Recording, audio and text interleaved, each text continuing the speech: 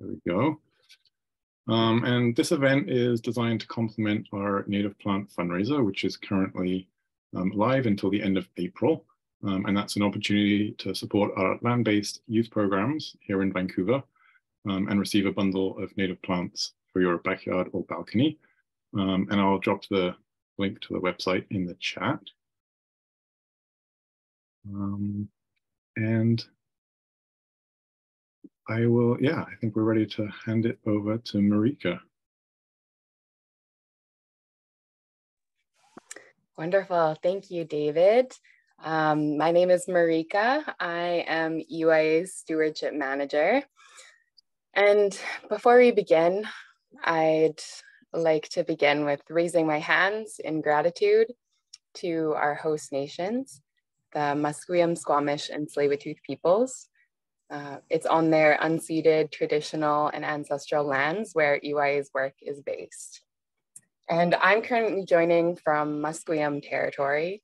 And as I continue, I welcome others to type into the chat which territories they're joining us from.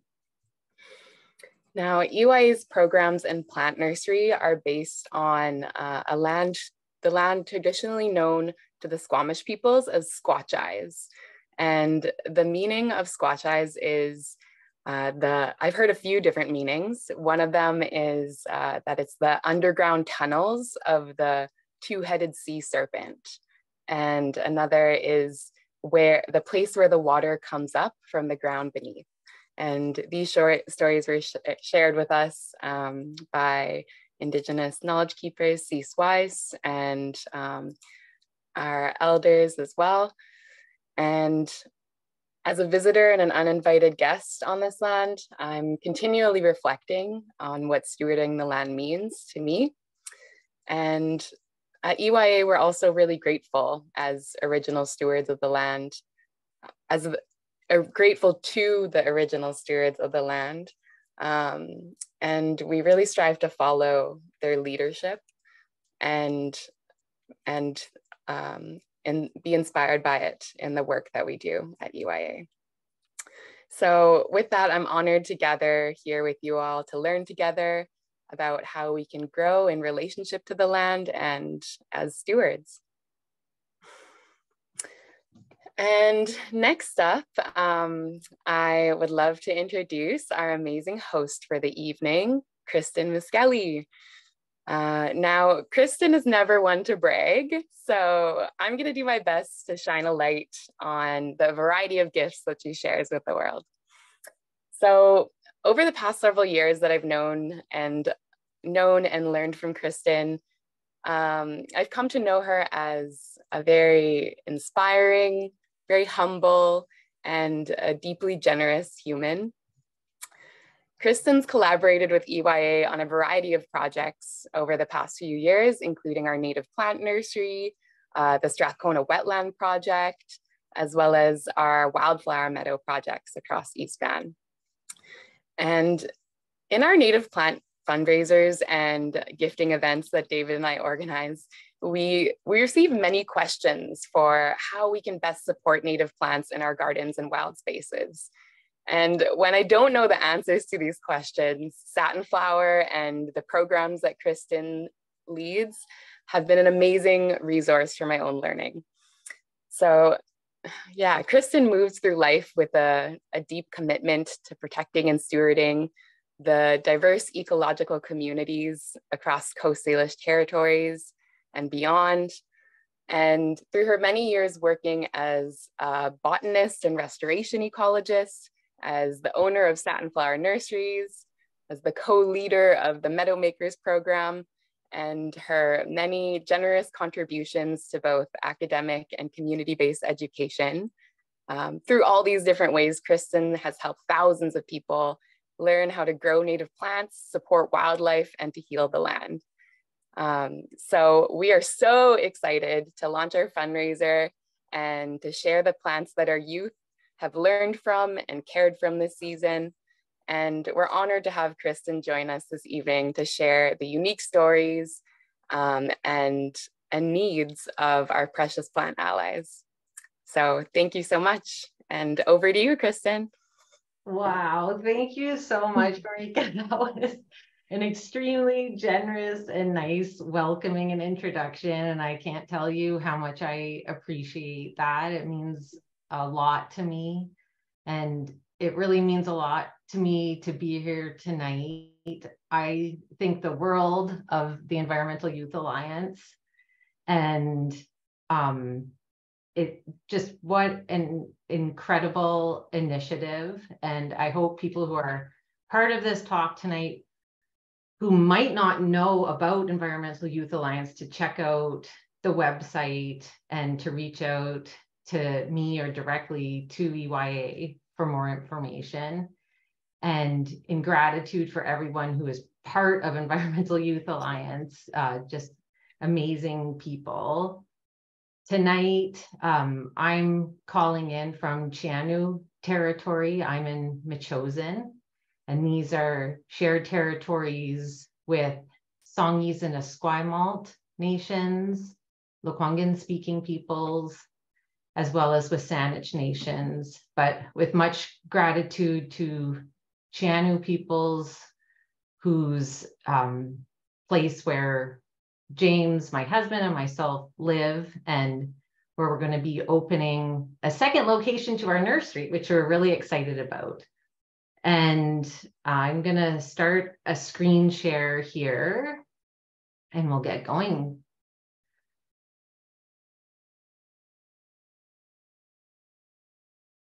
There's the beautiful new Environmental Youth Alliance logo, and you'll see new wonderful artwork on the website as well. You'll see that tonight's talk was called Native Plant Garden Design. And I also put growing because I ended up putting a whole bunch of propagation stuff by accident. But it's all interrelated, so I think it'll be cohesive, but I had to make a little amendment there. We're gonna start with talking about the importance of native plants. Then I'm going to provide garden and growing examples, tips for pollinator-friendly gardens, soil watering placement / density and approaches to gardening with native plants. And my last point there is covered, and I can't remember what it is. So I'm pretty sure it says something about garden applications or garden examples, that kind of thing. So our nursery, Satinflower Nurseries, is on the unceded Coast Salish territories of Saanich peoples. And Saanich nations include 5 different nations. There's Pauquachin, Sayote, Sartlip, Sakum, and also Malahat First Nation.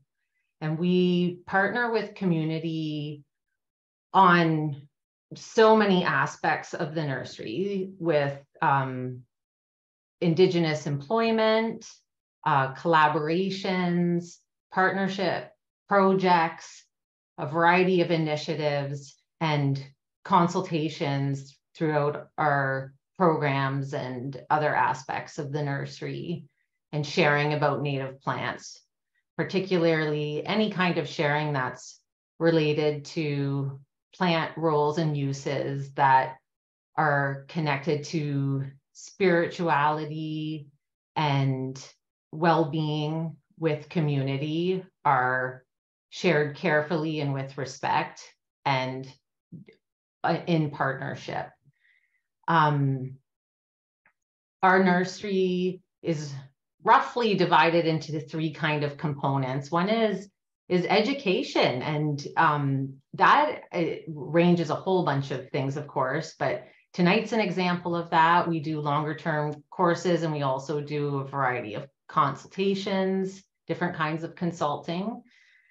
And we have potted plants in a retail setting where anyone can come by through the week and purchase native plants or come look or ask questions. And then we also do seeds.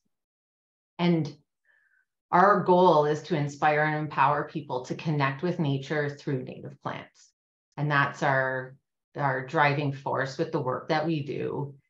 And we are always encouraging people to celebrate the unique ecology of where you live, and to honor that through learning about it and celebrating it. And native plants are a really tangible, wonderful connection to being able to help nature and honor the place where you may live. And remembering that we are all such an important part of conserving nature, and we each play our part. And that can take on a variety of forms. So some of that is about respecting and conserving biological diversity. When we think about other animals that are connected to native plants other than humans, like birds and butterflies, insects, including bees, that native plants provide the best nutrition and other kinds of resources, like nesting habitat is an example. Also, a deep consideration for Indigenous peoples, including food systems and culture, looking to plants as plant and wildlife relatives, and respecting land stewardship, past and present. And this is an incredibly important part and an inherently important part of working with Indigenous plant species. Planting with native plants and integrating these into our home places, and especially in urban environments where many of us are living now, you can have a profound impact on increasing connectivity between habitat patches, which is really, really important for conserving biodiversity in urban environments.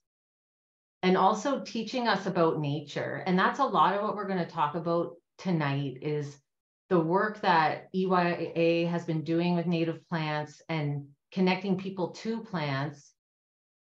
So much can be learned through the growing of native plants and planting them where you are hands-on with them, where you see them every day. And whether that's in a community garden or a patio planter, or you lend your hand in volunteering to remove invasive species or whatever it might be, but we can all learn a whole lot from doing that.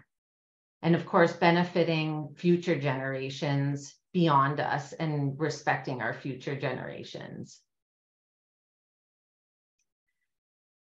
Marika kindly shared the list of plants that EYA is working with, and I've taken a subset of those plants, and we're going to look at them and talk about them individually. And I selected ones where I thought broader concepts can be applied through the lessons that these plants teach us. So you'll see that as we go through. And we're going to start with some of the shrubs, and then we're also going to look at a grass species example, and we're also going to look at some of the wildflowers. So in the picture here, here's red flowering currant. It's an exquisite fuchsia colored shrub with these pendulous clusters of flowers that, well, can you think what animal might be attracted to these tubular, tube-shaped red or pink flowers? Maybe just give that a thought for a moment. But these are a hummingbird favorite. And that's often the case with tubular pink or red flowers. And that's a theme that you'll see. So in terms of relating that to garden design, one of the things to think about when you're first designing a garden space are your goals. And that can be, there's so much variety or variation in what people want out of their gardens and goals people might have. But sometimes it can be something like, I want to make a really attractive garden for hummingbirds. And if that was the case for you, this would be a terrific shrub. So the other thing that I'm gleaning from this photograph, so this photograph is a new hedgerow planting that we've put in our new space in Metchosin along a fence. But hedgerows can be So when I say hedgerow, I'm talking about relatively linear arrangements of woody plants that are often along a fence line or forming some kind of barrier or buffer between spaces. And these can be amazing places for wildlife, like birds, other insects. And in a garden setting, they can be terrific for managing water, providing some shade and structure, wonderful aesthetics. So if you imagine, like, behind this hedgerow is a chain link fence, but instead of that, we have this beautiful cluster of shrubs. And then for wildlife, having nesting opportunities, foraging opportunities, also flowering succession. So different flowering times in a garden, hedgerows are amazing. Growing red flowering currant, they have these blue clouded berries that where my cursor is, and we grow them from seed, these beautiful shiny brown seeds. We also do them from cuttings. So that's a form of propagation or growing native plants where you can take stem sections and they will form roots. And so there's all sorts of approachable and economical ways to increase numbers of plants. And that can help with accessibility for plants. And also, if you just have a passion for them and really want to do more of them, you can hand them out to neighbors and friends and family and partners and all that kind of stuff. And here's baby little red flowering currants from seed. Ocean spray is another shrub. And this shrub, I think of as almost like a keystone species. It's in our region, it's a common shrub and incredibly important for local wildlife and in particular butterflies.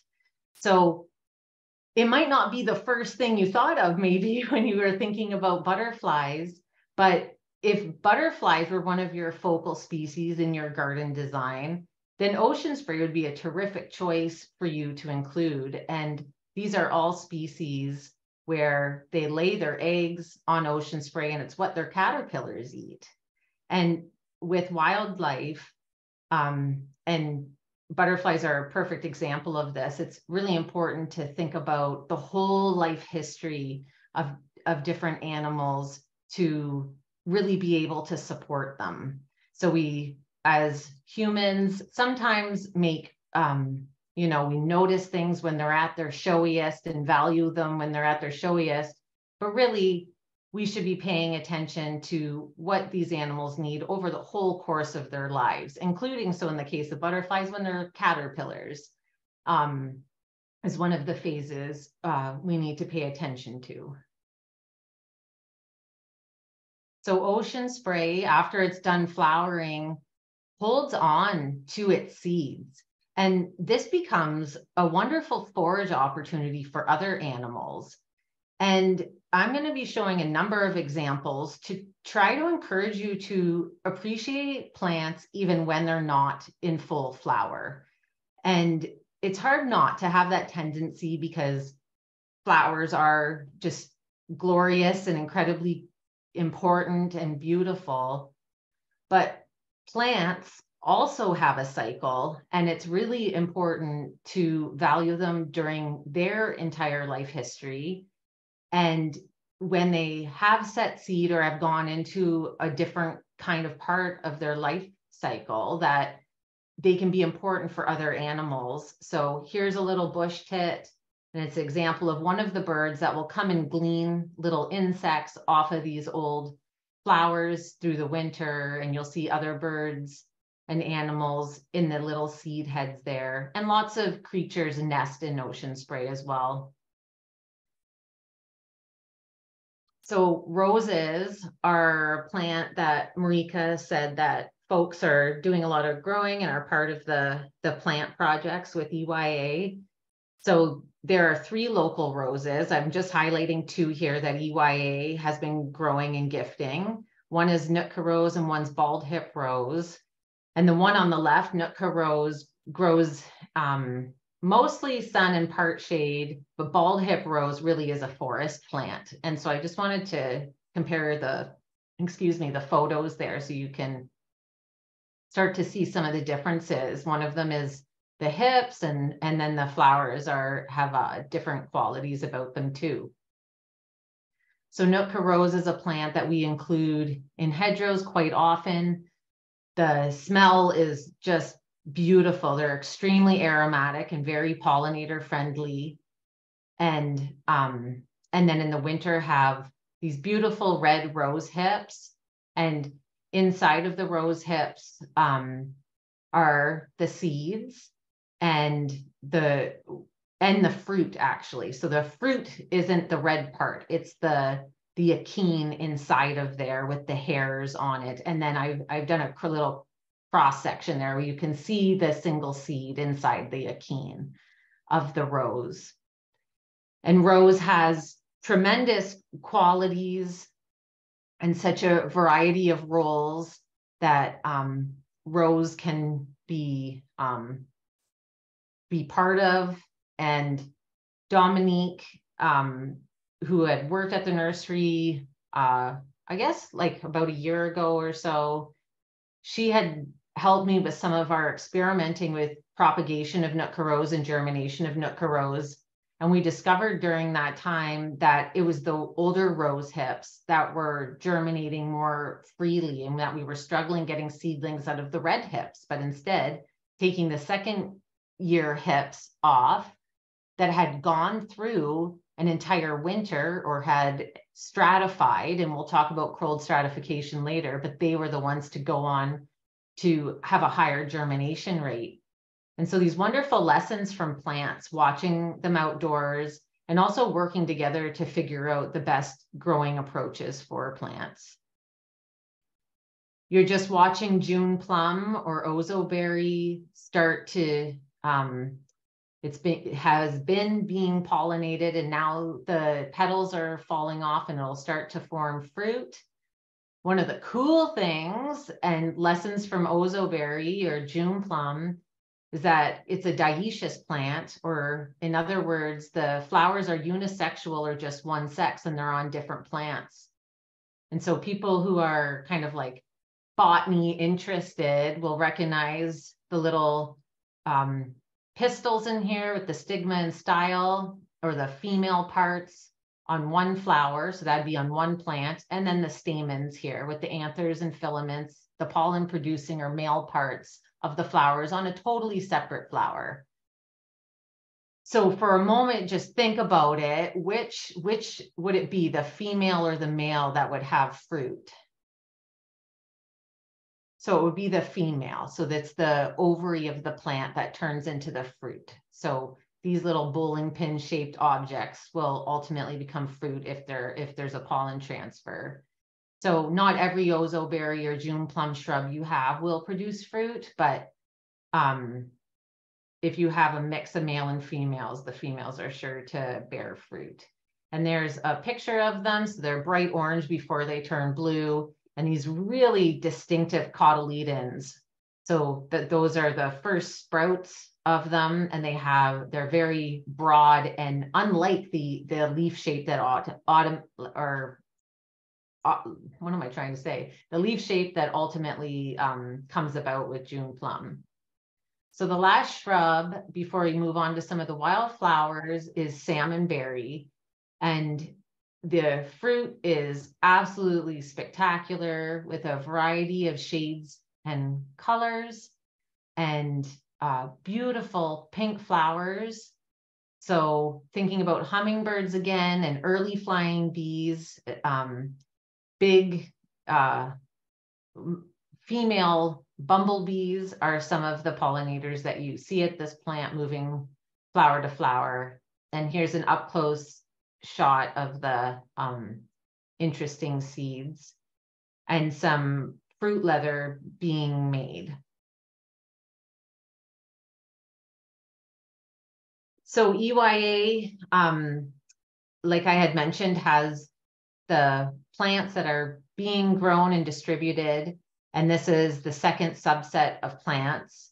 that we'll look at. And then we're going to be looking at some broader themes with garden design and other aspects of pollinator-friendly gardens and garden applications and examples. So Romer's fescue, or Festuca romeri, is one of the native bunch grasses that EYA is working with, and they grow in a distinctive bunch that has a blue color. Love when it flowers, these long stalks come up, and you might not think of grasses flowering, but those are actual flowers. They're just highly modified, but they have all the basic components of other flowering plants, and they are a flowering plant. And I'm a huge fan of native grasses. I really love them a lot, and I think they're really important in plantings.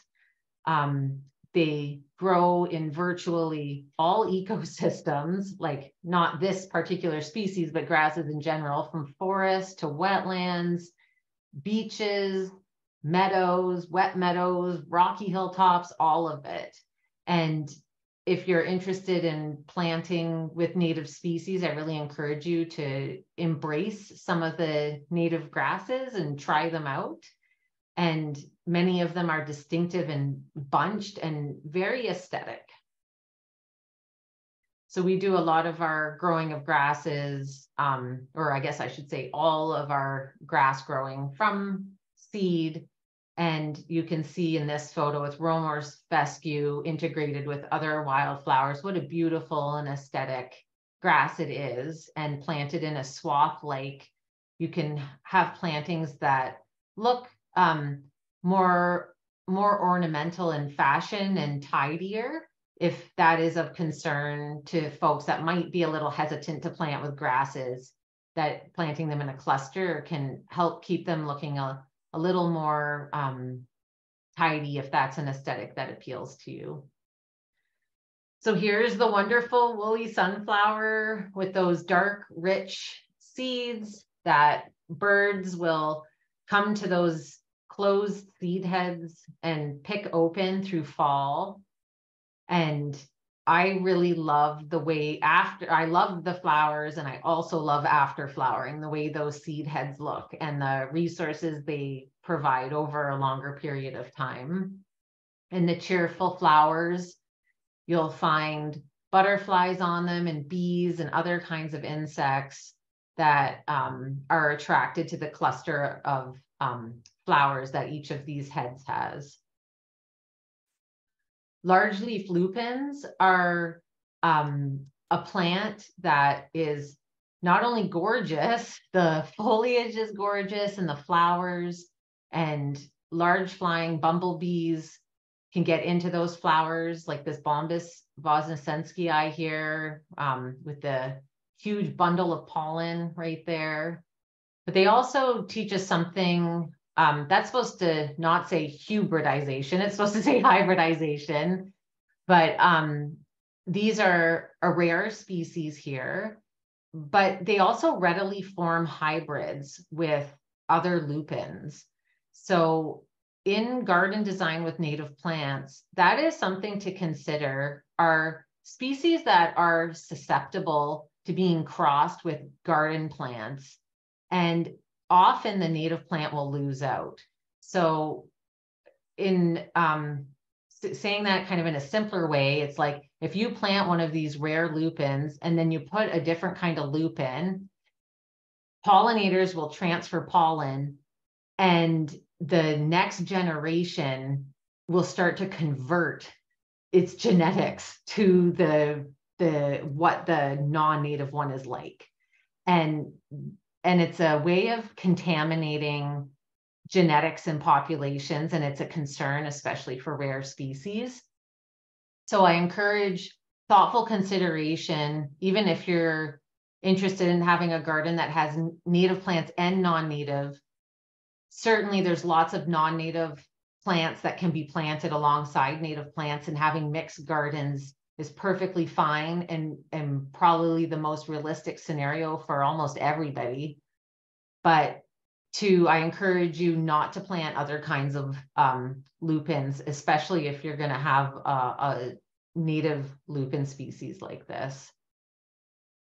So lupins are in terms of growing native plants, if that's something that interests you, there are species that has a really tough seed coat. A lot of the pea family plants do, and these are plant family Fabaceae or the pea family, and they require a scarification to, you have to physically damage the seed to break dormancy to encourage germination. Or I shouldn't say you have to, it can help encourage germination. So sometimes we do that by putting seeds in a jar that's lined with sandpaper and shaking it. Sometimes a hot water bath will do that, believe it or not. So you can boil water and pour it over seeds, and that can help trigger that germination. And sometimes it's just patience. Species like this, and there's some other species where you need to wait a couple years. And I think that with garden design in general and working with native plants, working with any plant, it's important to be patient and to allow the time that things need to take shape. And with lupins, that's a good example. Like sometimes so lupins are another species that might take a longer time to germinate. I'm happy to wait. And here's a patch of the large leaf lupin with woolly sunflower. And there's lots of other things in this meadow space, but you can see the bee flying to the lupin, and what a beautiful plant it is. So nodding onion or Allium cernuum, this is a big swath of it with woolly sunflower behind it. And it's another species that it requires cold stratification. So when I'm talking about cold stratification, I'm talking about plants where the seeds have to go through a winter in order for them to sprout. So there are seeds or plants that you would sow in the fall, and then they would sprout in the spring. And that's what you're seeing in this lower picture, little trays of nodding onion. And then if you're in your garden design, you're interested in edible plant species, this is a wonderful one to start with. It's not only extremely beautiful and has a lot of ecological and pollinator value, but it has a really accessible culinary use. And it's all parts of the plant, from the bulb through the leaves and also the flowers. So this plant will be recognizable to lots of people, and Marika and the EYA team have grown lots of this plant. So this one is yarrow. There's a Lorquin's Admiral. Your yarrow, you're sure to find an incredible array of insect life on it, including butterflies. And the beautiful distinctive foliage is a way to identify it. And then it has these umbels of lovely small white flowers, and it's in the aster plant family. And it's one that you would mostly grow in a full sun garden spot. And it's quite tall, and it's on the more vigorous side. And in garden design, in a larger space, vigorous species can be wonderful to occupy lots of space, and planting more vigorous species with other species that are vigorous. If you plant a really vigorous plant in a really small garden space or a space you don't want to fill up, that can be problematic. So that's some of the considerations in garden design, are putting assemblages of plants together that can compete effectively with each other or don't dominate one another. And that's something that takes time to hone, to understand what the plants are like. And that's just a patience thing and a trial and error and doing a little bit of research ahead. But the general concept of planting vigorous plants with other vigorous plants and gentler plants with other gentle plants is something to consider. And it's a plant, like many vigorous species, that grows through underground stems called rhizomes. And this is a pattern of growth you're probably familiar with, even if you don't know the name for it, but where the plant grows below ground and keeps popping up. And that's called rhizomatous. And yarrow is an example of that. And it's a growth pattern to think about or to consider as being one that's quite common with the more vigorous plants. And growing plants in general, this is how this like garden design and propagating and growing plants has so much entwined with each other, because you really do need to have some kind of understanding of what the plant's growth form is like to inform how to plant it and what expectations to have for it in a garden space. So growing them is a great way to learn about that. And here's an area showing you some of the plants we've been talking about all together. So this is at Meadow Child and Family Services building in Sayote territory on the Saanich Peninsula.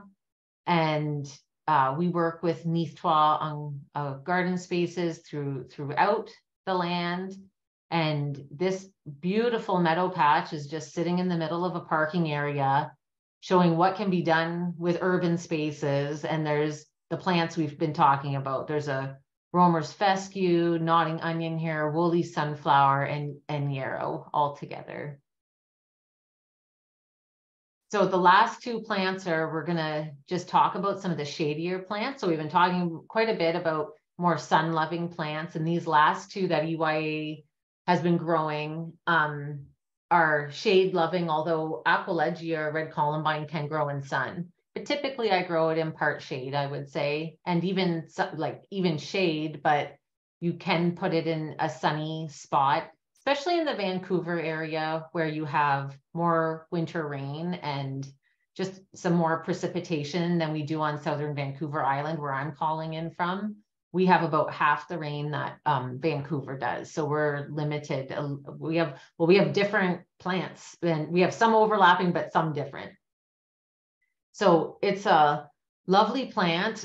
You wouldn't know it necessarily from looking at it, but it's actually in the buttercup plant family, Ranunculaceae, and has these wonderful reflexed flowers with the spurs. And you can see this bumblebee, it's not pollinating the plant. It's not going through where all the anthers are sticking out. It's cheating, and it's going right to the nectar gland and going straight to the source instead of pollinating the flower. And you see this behavior quite regularly, not just in humans, you see it in animals, other animals too. So here's a planting of red columbine with another hummingbird plant. This is hedge nettle, and in the backdrop you have a mock orange. And this is an example of a place where you don't need a hummingbird feeder in this setting, although technically we actually have one really close to here, but you would see hummingbirds nonetheless going to all the different flowers here.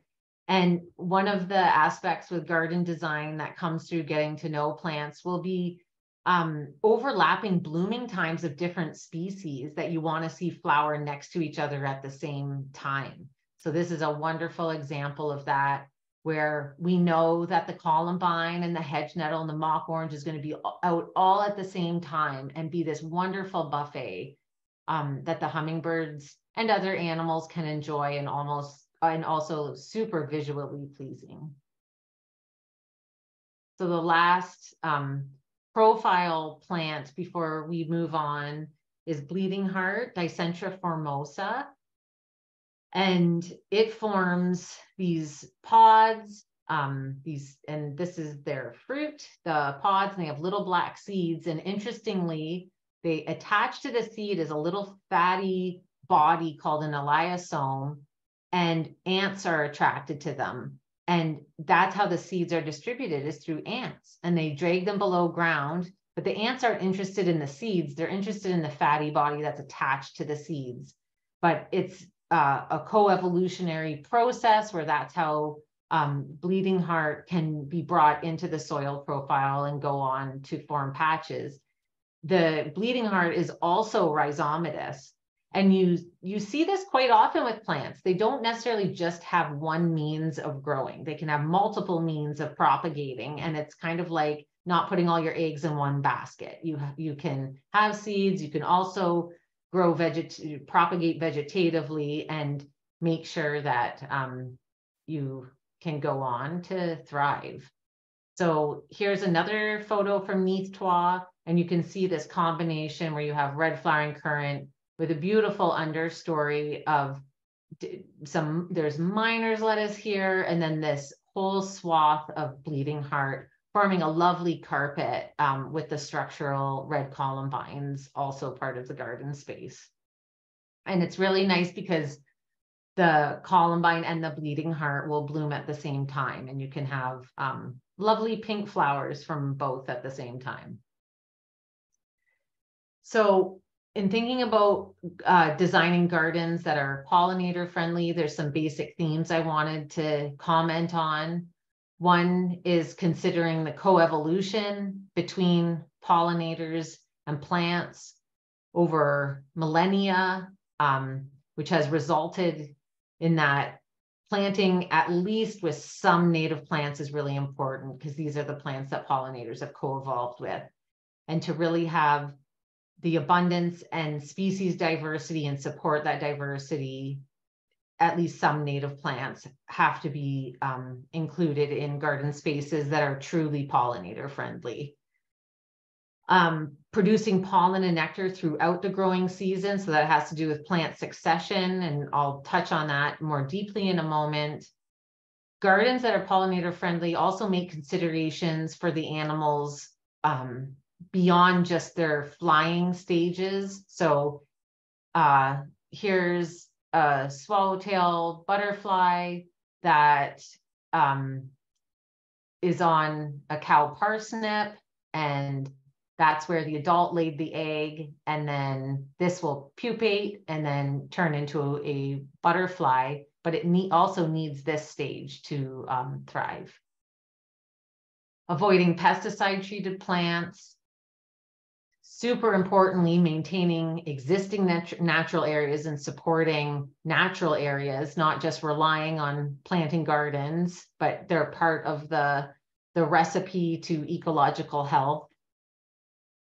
And I suppose I've already said consider all the life phases. So diversity in composition. So I'm just talking about different shapes of flowers. So remember the lupins with the bombus there coming into the flower, but here's a mountain sneezeweed and a camas with a super exposed landing pad for pollinators. And then to the left, the broadleaf shooting star that requires bumblebees to release the pollen from those flowers. And all these, the way you can think of it, kind of like diversity, attracting diversity.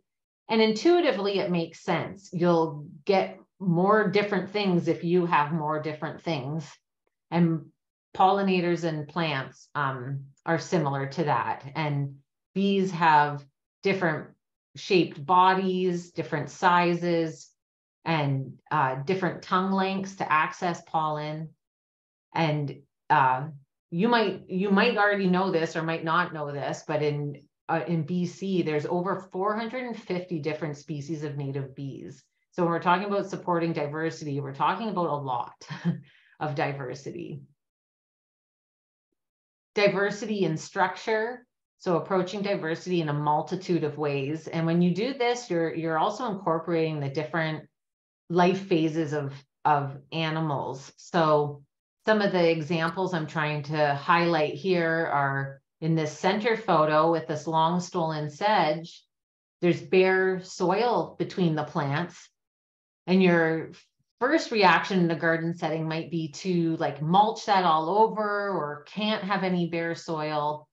But a lot of our nesting bees are ground nesting solitary bees that if you mulch over their nest sites, won't be able to have that habitat and that good habitat quality that's needed.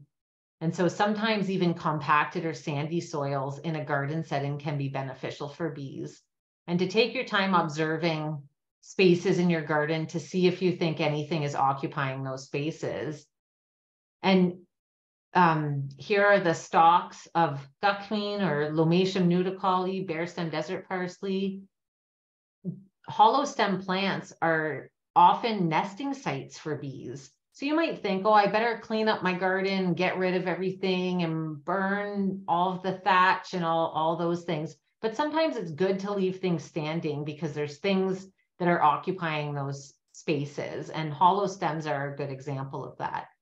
And understandably, especially if you're in a public garden space or high profile space, or maybe it's your home or apartment and you want to keep things tidy, I do understand that sometimes that's needed, and not to think that you have to keep everything super messy to support wildlife. I think it's better to have some native plants and clean them up to just avoid it completely, because you will have certainly you'll have lots of benefits for wildlife.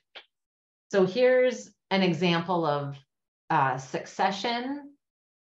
So when I say succession, I'm just talking about having this flow of blooming time, so that different animals coming out at different times of the season have resources available in your single garden space. And well-designed pollinator, wildlife-friendly gardens often will have some aspects of succession in mind. And the plant suite here is just an example of that. There's so many different examples. These are just some of the examples, but starting this, and these aren't transferable to all ecoregions or anything like that. But for Southern Vancouver Island, if I'm thinking about what I want to be blooming in February going all the way to October, this would be a reasonable succession. And it doesn't necessarily mean I would even put all of these things all together, but maybe in a garden space, I have the vigorous things together, and maybe in a different spot, I have things that love sun and shallow soil. And in a different spot, I have ones that like mucky soil in the shade.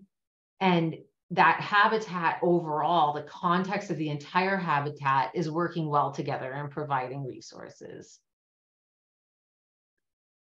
So with garden design, thinking about soils, watering, and placement, as well as density, are important aspects. I like to approach soil when it's like not speaking towards contaminated soils. That would be like a different story, of course. But this differentiation of people saying, you know, like good soil or bad soil, I think sometimes what's being classified are bad soils are actually just soils that have clay. And clay soils are normal for here. They're part of our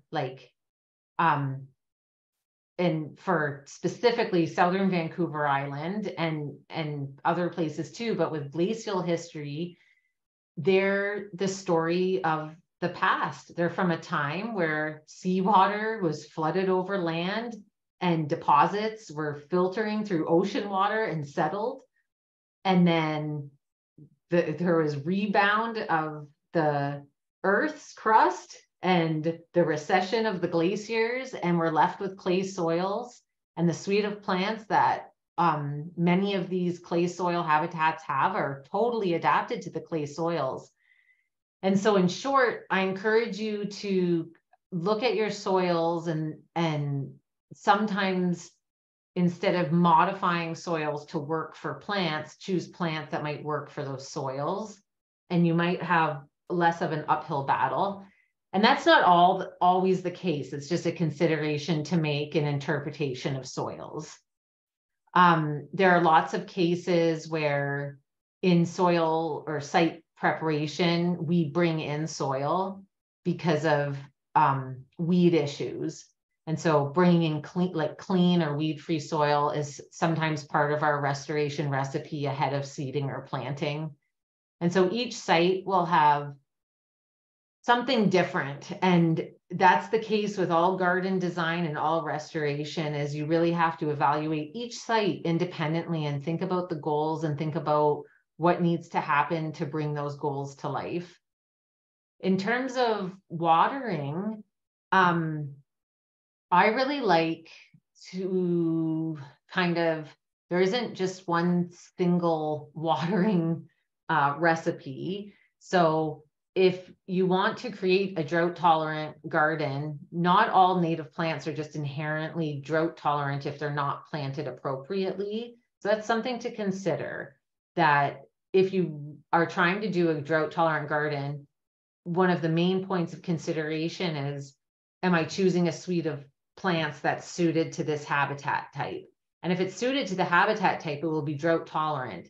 Native plants in a region are more or less surviving with the natural rainfall regime, and you should expect that in a garden that is receiving that same rainfall and planted with a suite of species that's adapted to that kind of soil.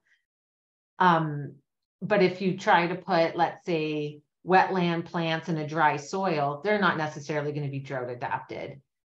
But sometimes you can push the boundaries in garden settings and give plants supplemental watering for specific objectives. And so there's nothing wrong with that. You can think about that and think about how you strategize and what the reason for that might be. And if you are interested in not watering, choosing kind of drought tolerant meadow type species, or species that are tolerant of drought or drainage, and planting them in fall when they can establish roots before it's hot and sunny. So if you take a super drought tolerant plant and then plant it in the middle of summer, it can still die if it didn't have time to establish properly before before it's hot and they don't have roots. So thinking about that, where if you plant in fall, let the roots establish, it can encourage drought tolerance through a different part of the growing season. And then placement and density. Some of this, like if you're doing more of like a restoration, let's say, where you're trying to mimic an environment type, you might be planting at a super high density and seeding at a really high density to try to get lots of competitive interactions and all the components of the flora in place. But you might, in contrast, have a planting that you want to do that follows like something that speaks to you in a different way, or a placement that works for you for other reasons. And there's no right or wrong with, if you're like, have a planter, or you're in the ground in a backyard or community garden or whatever it is. There's so much variation in planting density, and also sometimes things that will just set seed and propagate over time or fill in over time. So there's reasons for doing different things related to placement and density. If you're in a space, for example, that is maybe susceptible to getting really weedy, you might want super quick establishment. So you plant a high density with lots of seeds, or you want, but I think you understand what I mean. There can be different reasons for placement and density, and to not be too hard on yourself. Don't let that kind of stuff make you not want to garden with native plants because you're worried you get it wrong. There's a million ways to make a wrong a right. So with approach, what I'm getting at there is whether you're going to use pots or seeds. And some of the reasons you might, in the top right there, there's plugs. If you had a big, huge space to plant, and you're like, holy smokes, I can't afford to do this, you might think about approaching it with plugs and seeds. Then if you were like planting, just 5 shrubs, and they're right in your front yard and you wanted some privacy, you might plant some really big shrubs and give them water so that they grow super fast and get established. So there's lots of ways to approach planting, but making these considerations and doing some garden planning before you start can be helpful. And it always starts with like what your goals are. So if your goal isn't quick establishment, you might take a different route than if it's, I want faster establishment or faster coverage. There's always troubleshooting with gardens. Some of that can be, holy smokes, I sowed my seed and I have no idea what's coming up. Or it can be, I planted a bunch of bulbs and they're not going to show up for 6 months, and how do I prevent them from all being trampled? And there's all different ways to approach those things. So on the left, I'm showing a planting party where we've planted bulbs, and during the planting, we've covered them up to avoid trampling them as we move around. So that would be kind of an approach. You wouldn't keep this like this over a long period of time. I'm just talking about during the planting party, but different approaches like that. And also here, this insect netting is protecting these new little seedlings from birds coming and picking the seeds up. So troubleshooting issues, some of that might look like birds or slugs, or maybe it's too much sunlight, so you need some shade cloth or something like that. But there's all sorts of ways to troubleshoot issues you might be having in a garden setting. So the last part here, so we're at 8, and I want to make sure we give lots of time for questions. So we'll just be about 10 minutes here, and then we'll have plenty of time for questions. And I know I'm babbling a lot, so thanks so much for your patience. But there really are native plants for all occasions. And I hear a lot of like garden cultivar mythologies about native plants, like, oh, we have to plant this non-native thing because there isn't a native plant for that scenario, or native plants are inherently messy, and all of these things are just mythologies. So with there not being a native plant for some kind of occasion just doesn't exist. Like if you're in an environment, there is a native plant for all occasions. Even in extremely disturbed sites, there are alternatives for revegetation that include native plant species. And in terms of mythologies around native plants being messy, native plants aren't like inherently more messy or anything like that. I think it's that there's a tendency for when native plants are being planted for wildlife to be top of mind, and that people aren't imposing so much of the things that make plants look tidy on them. Some of those things are just like mulching and pruning and cutting back and edging and those things. And you can do all those things with native plants if it's something that helps make native plants more approachable for you, and that's completely respectable. In terms of native plants for all occasions, here's an overhang of a house, super dry. This is a scenario that many people run into with buildings, but there are plants that can work in environments like this. In this case, we've been able to plant fringe cup and foam flower and woodland strawberries and Siberian miner's lettuce under this overhang, and it's creating a beautiful green buffer against this sidewalk that is aesthetically pleasing and also has wildlife benefits. Container gardening can be such a wonderful and fun thing to do. Apologies for the blurry picture there. I'm not sure what happened there, but Amy Peltier, who's one of our Meadow Makers and also works with Parks Canada doing tremendous restoration work, she's created these community garden spaces outside of her home and has even encouraged other neighbors to create similar plantings along the street here. And this is in one of the Victoria neighborhoods. And she has some of her plants and planters and some in these small patches that are edged up within the sidewalk. And if you go down that street now, everyone knows who Amy is, and she's done a lot of neighborhood outreach and has other people doing similar things. And planters, for a lot of people, if you're like moving or you're in a situation where it's just not feasible to have a larger planting, or you need things to be able to move, etc., that planters can be a wonderful thing to consider. So I'm going to just go through some of these images of settings where you can imagine native plants and gardens. These are clusters of plantings, and you could easily plant things like this and within a year have blossoms and colors like this. These are samples where we have planted with more density for quick coverage, but you'll get an idea. These pictures have the top two with the pink flowers are both annual species. So they're plants that we've done from seed, and then the others are perennials where we've planted them from pot. And then the lower right photo is a newish garden that we've done with fawn lilies and shooting stars and long stolen sedge and some other things in there too. There's camas in there and some other grasses and native western buttercup. Boulevards. So these can be opportunities where you might not have a lawn, but you could reach out about utilizing boulevard space. And a lot of municipalities, districts, and cities are becoming much more lenient with boulevard plantings, particularly with native species.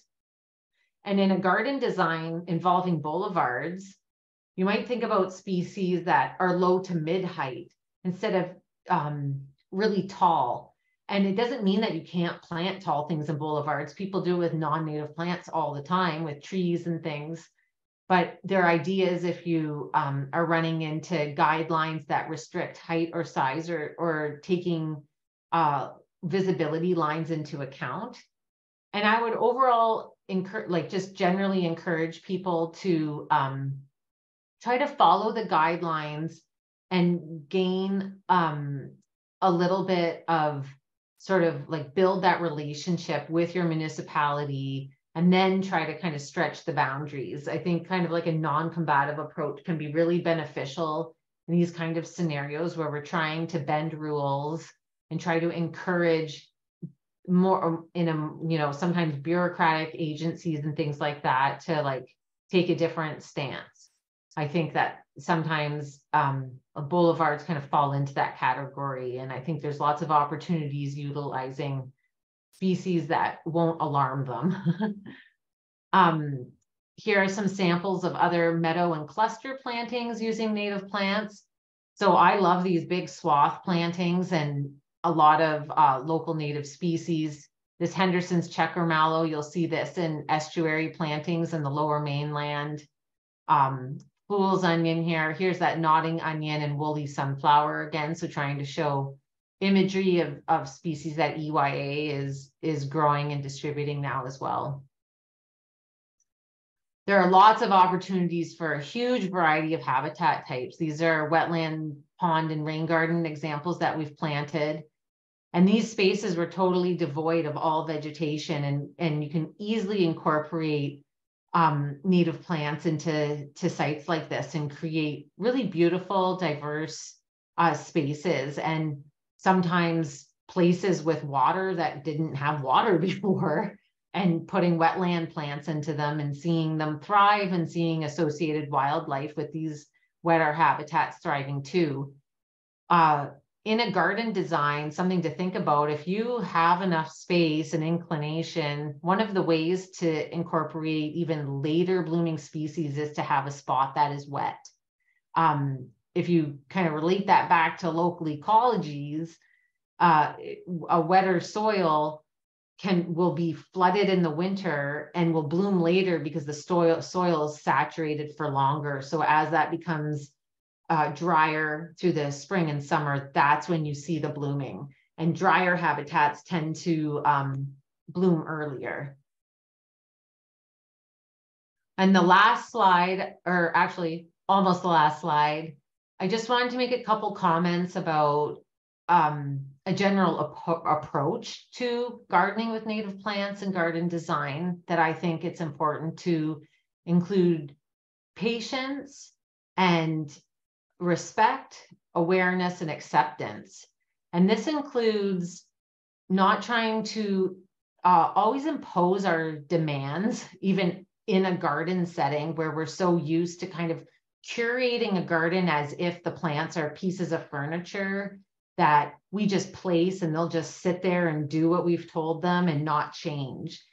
And it's an inherently flawed view, particularly when working with native plants, that to embrace how they change, what their true nature is like, and to honor that through being patient and respecting local ecology, local Indigenous land management and stewardship, over millennia, and all of the wildlife that depends on native plants. And even aesthetically, to shift what your perspectives are of beauty.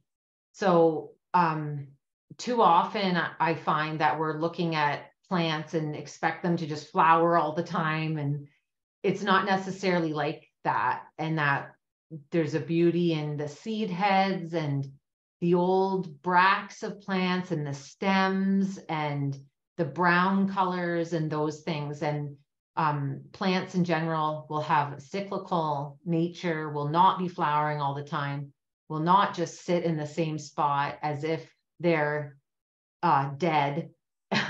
And this can be one of the beauties of gardening with native plants and in designing gardens and accepting the changes and growing along with your garden. So thank you so much for listening to all of this. And it's been such a pleasure talking with everybody. If you get a chance, I'd love if you could check out our website. There's a whole bunch of different things to look at on there. We have a program that Marika mentioned called Meadow Makers. It's quite a long program. It's about 4 months. We're in our second year of doing it. So the 2023 session is full. But if it's something that might interest you, or you're interested in learning more about creating meadow spaces and meadow restoration, it might be something that interests you. And we open registration for this in the winter. And then in the spring, we have the longer program that includes in-person sessions, field trips, and virtual talks. And a shout out to the beautiful and wonderful Sarah Jim. Sarah Jim Art Studio is her website. And she is a Saanich artist from Sachem who does exceptional artwork and who created the Meadow Makers logo for us. So happy growing and planting. And thank you so much for your time. And we have about 15 minutes for questions. And David, thank you so much for being such a terrific host and helping us field questions and things. And I'll just leave it at that, but thank you.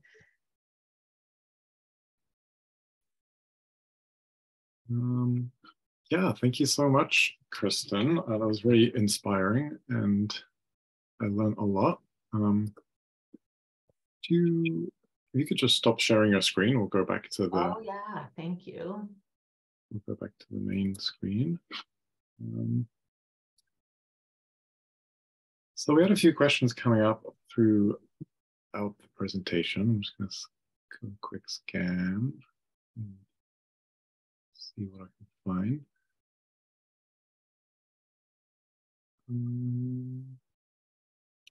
So one question from Cremilda was about the lupins and like how far is a safe distance for lupins to not cross-pollinate?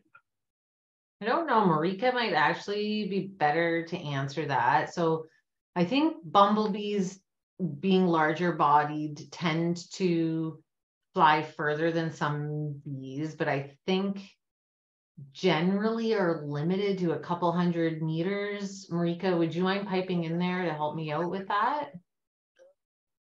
To my recollection, like bumblebees can fly like I think it's up to 10 kilometers. Oh gosh, okay. Species, oh no, maybe it's 1 kilometer. Sorry, don't quote me on that. It's been a few years since I've read that book, A Sting in the Tail. But the smaller bees do generally stay closer to home, like more like 200 meters. But yeah, bumblebees, and I know honeybees as well, can fly at least 1 kilometer, probably more. So yeah, so I don't know if that helps. Oh, it does help. Well, it inspire, like, and also will inspire us to figure this out. I'll quickly Google it and I'll type it in the chat, how far a bumblebee can fly. Okay. Jade was asking, can you propagate rather than grow lupins from seed? I assume that means propagate from a cutting rather than propagating from a seed? Yeah, I don't. Well, yes, because there's a variety of different lupins. So there's some lupins are annual, where we just do from seed. Then Lupinus polyphyllus is a perennial lupin that is rhizomatous, and you can form patches that aren't just from seed and make divisions of plants that way with that particular species. Okay. And another question, which is the question that I get asked, is, are any of these toxic to dogs? And I have Googled this question before, and the general consensus is there's not enough research to know. Yeah, I think that I'm not sure which species would be most toxic to dogs. Like there's some that I think are totally benign that we talked about tonight, like some that are like the palatable species to humans, like the yarrow and nodding onion. Plants in the Ranunculaceae family, like the Aquilegia, might be something where if your dog mowed it down. But a lot of animals won't eat things that are toxic. That isn't like all the time, but like an example is like daffodils. Like daffodils are toxic, but like no one cares if their dogs are running around daffodils. So I think it's like, yeah, I don't think we talked about anything that I would be like alarmed about. I wouldn't mind. Yeah, I don't know. Okay. So I guess short is I don't know.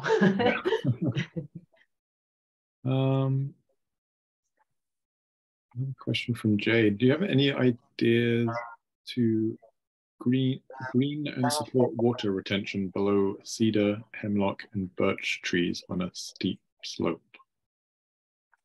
So the question was, sorry, it was about water retention on a steep slope around cedar and hemlock, to retain the water and green the area below cedar. Yeah, growing below cedar can be like cedar patches.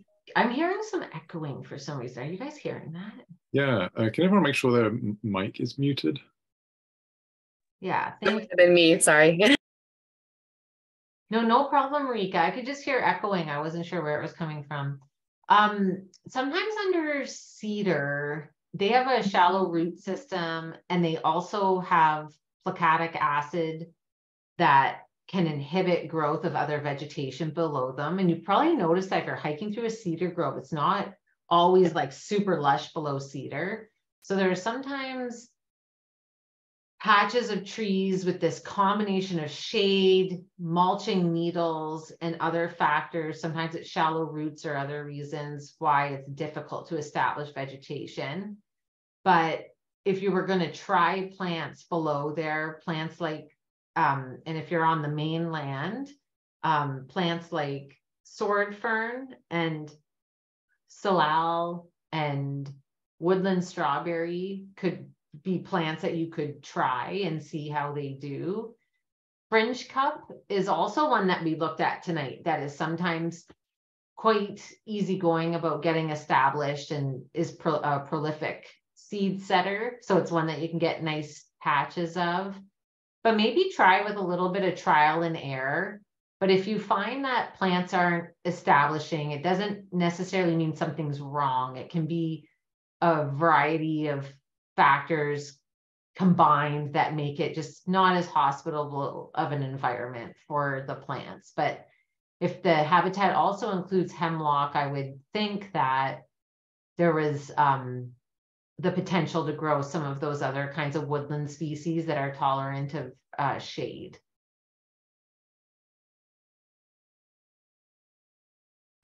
Okay, thank you. That's a great answer, because I have the same problem in my front yard. So that's good to know. What plants would you recommend for a sunny area to create a native food forest? Ooh, there's lots of beautiful plants that could be included in that way. So if you were looking for plants that were shrubs or trees that had berries on the mainland. You might think of things like evergreen huckleberries with beautiful dark blue berries and evergreen foliage, and they fruit quite late.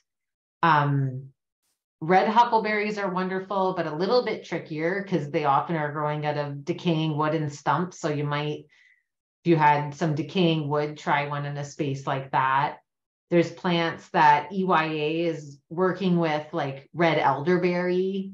That's a wonderful shrub that produces berries, though you can't eat them raw. You have to be careful about eating them raw. And then there's a lot of like mid to low growing plants that have favorable fruit, like strawberries. So there's a few different strawberry species, but just in general, like wild strawberries or woodland strawberries could be something to think about. And then coastal mugwort is a really aromatic shrub. It's not a berry producing shrub, but something to think about. But there's so many opportunities for palatability. Some of the resources I would encourage to look at are community-based resources.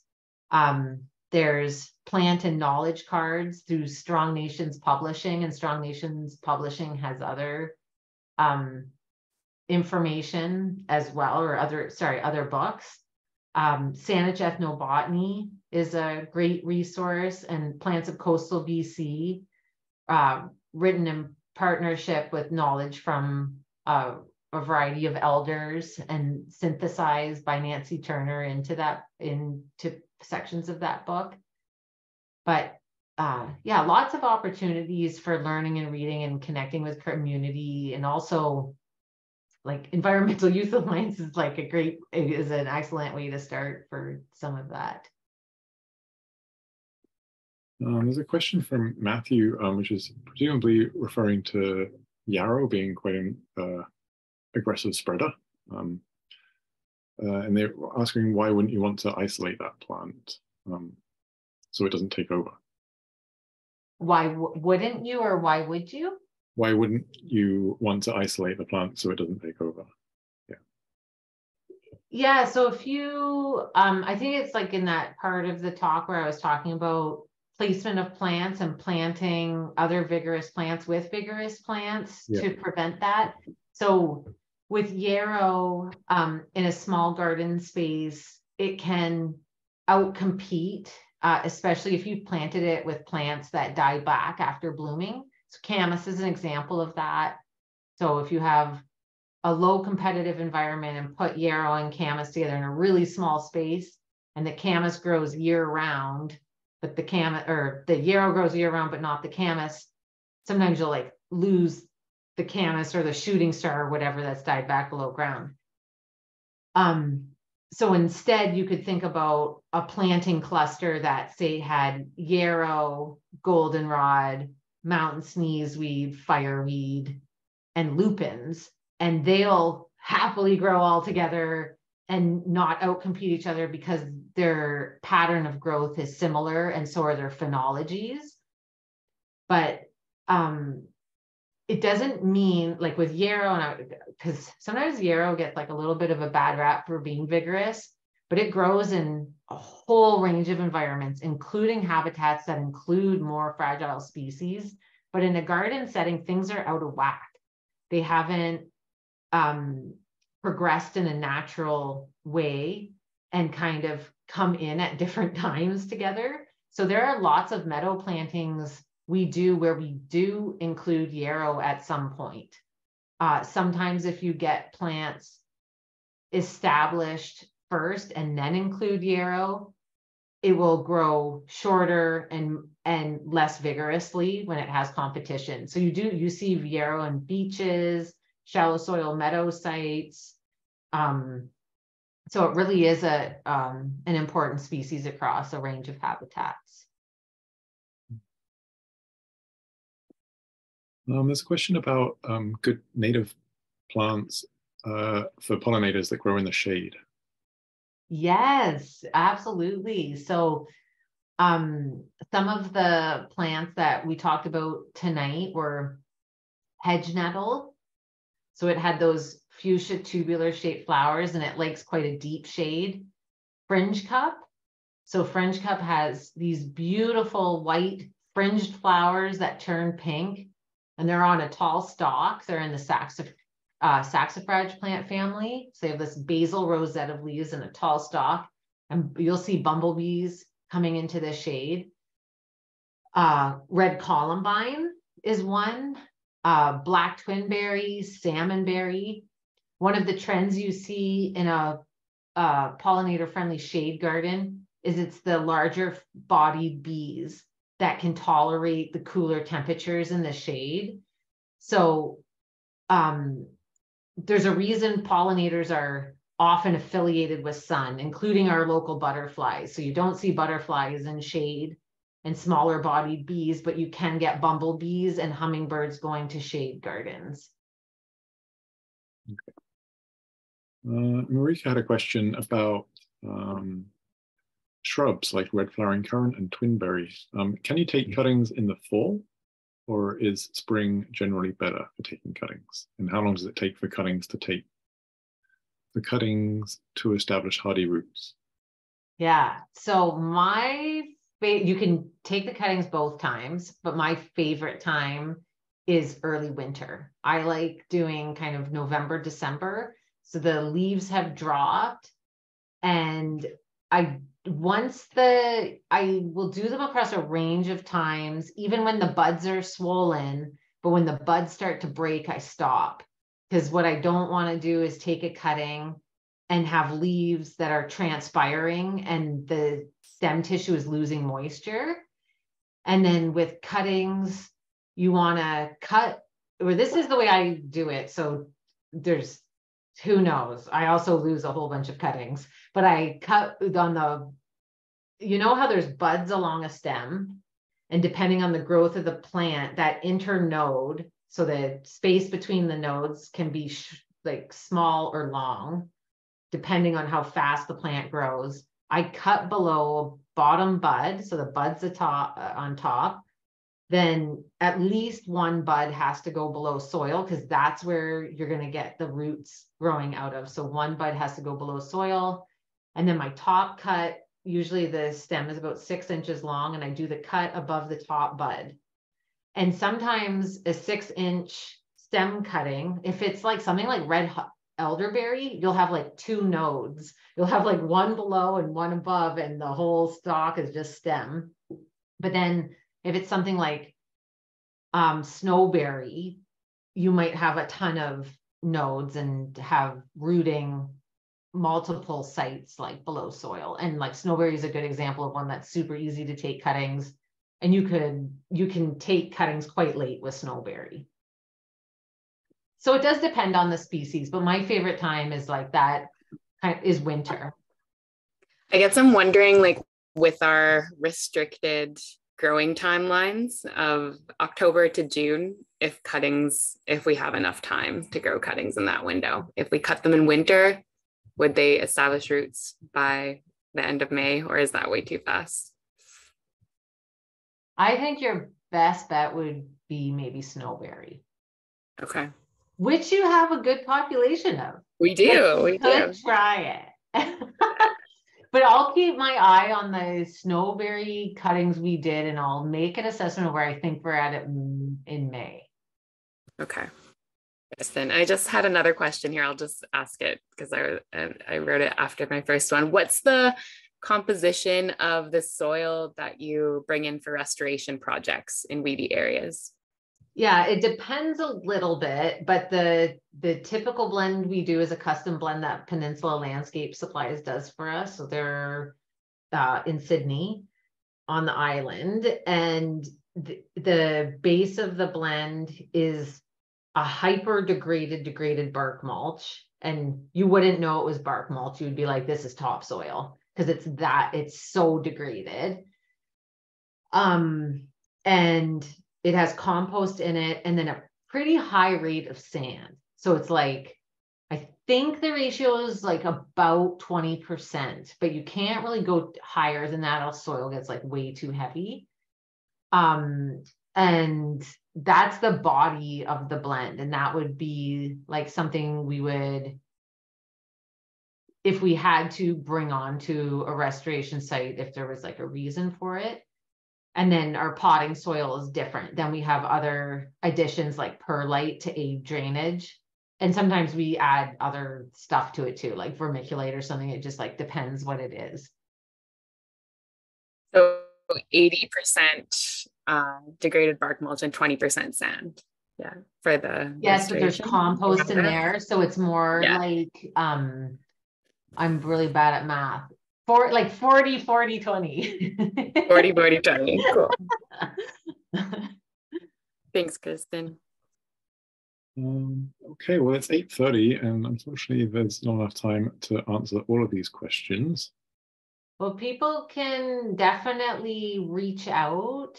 They're more than welcome to do that. And if people want to visit us, am I allowed to like plug something for just one sec, shamelessly plug that we have a plant sale this week until Saturday at 4. So it runs all through the week. So if you are on the island or want to come, that would be awesome to see you. And we're open 9 to 4, Tuesdays to Saturdays. And our current location is Halliburton Farm, just across from Elk Beaver Lake. And feel free to email us. I'm just typing in the address.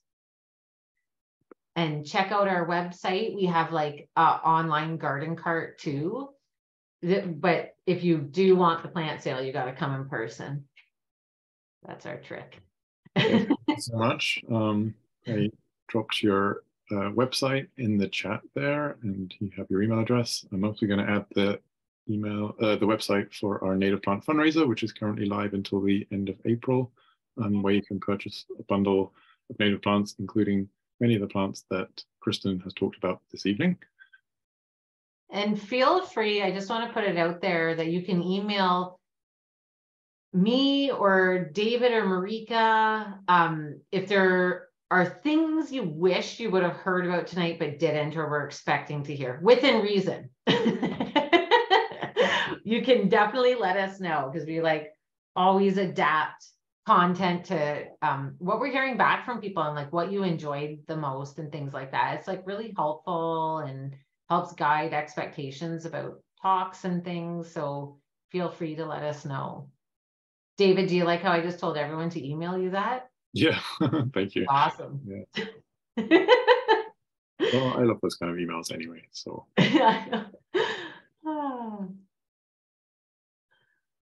Yeah, thank you, Marika, for sharing our email address. Please do reach out. We're happy to answer questions. And with that, thank you so much, Kristen, for joining us and for that really inspiring and informative presentation. Thank you so much. As just, I really appreciate the hospitality and the beautiful introduction, Marika, and just such a welcoming group. And what an honor it is to be able to share my passion with people and feel it reciprocated. And it's just so just a lovely, rewarding thing. And I really appreciate everyone's time. Thank you. Do you have any final things to say, Marika? I just want to say hi. I know there's a lot of people in the audience that I recognize from our community and just other adventures in life. So it was just really great to see you all here, and also, of course, to welcome Kristen and learn alongside you all. So thank you so much, everyone. It was an awesome night. Okay. Bye. Bye.